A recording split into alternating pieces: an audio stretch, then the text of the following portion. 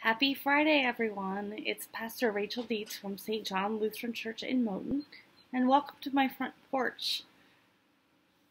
I have today a reading from a book that Travis was given called Every Moment Holy, if you can read it upside down and backwards, but you know it's legit because of the shiny gold leaf on the side of the pages. So this is from a liturgy called A Liturgy for Those Flooded by Too Much Information, especially appropriate today. In a world so wired and interconnected, our anxious hearts are pummeled by the endless barrage of troubling news. We are daily aware of more grief, O Lord, than we can rightly consider, of more suffering and scandal than we can respond to, of more hostility, hatred, horror, and injustice than we can engage with compassion. But you, O Jesus, are not disquieted by the news of cruelty and terror and war. You are neither anxious nor overwhelmed. You carried the full weight of the suffering of a broken world when you hung upon the cross, and you carry it still.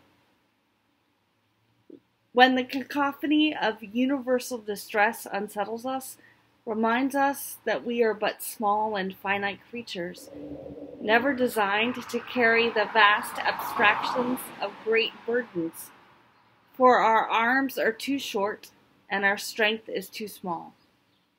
Justice and mercy, healing and redemption are your great labors. And yes, it is your good pleasure to accomplish such works through your people. But you have never asked any one of us to undertake more than your grace will enable us to fulfill. And now we pause for our friendly mailman, whose name is Russ. Hi there, good morning. Would you like to wave? Hi, how you doing? Hi. All right, have a good day.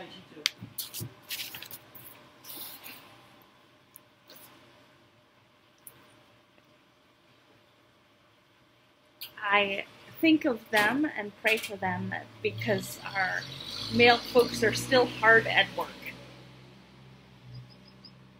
So back to our liturgy. And yes, it is your good pleasure to accomplish such works through your people.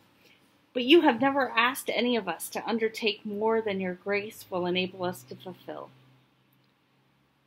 Guard us then from shutting down our empathy or walling off our hearts because of the glut of unactionable misery that floods our awareness. You have many children in many places around this globe. Move each one of our hearts to compassionately respond to their needs that intersect with our actual lives. In all places, your body might actively be addressing the pain and brokenness of this world. Each of us liberated and empowered by your Spirit to fulfill the small part of your redemptive work assigned to us. Give us discernment in the face of troubling news reports. Give us discernment to know when to pray, when to speak, when to act, and when to simply shut off our screens and our devices and to sit quietly, casting the burdens of this world upon the strong shoulders of the one who alone is able to bear them up. Amen. Have a wonderful day, everyone, and I'll see you soon.